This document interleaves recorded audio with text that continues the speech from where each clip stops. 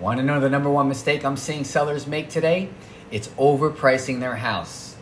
Yes, even in this market. So what we're seeing is the market's in a transition right now. Inventory supplies are starting to creep up a little bit and buyers are regaining some negotiation power. And as that happens, your asking price is going to matter now more than ever. Take a look at this. It shows the number of price reductions is actually increasing in the marketplace. And sellers who have to do a price cut usually are in that situation because they overprice it from the start. Now, the best way to avoid having that happen to you is to work with a trusted real estate professional from the start to find the right price. And with my help, you'll stay up to date on market shifts and how they're going to impact your sale.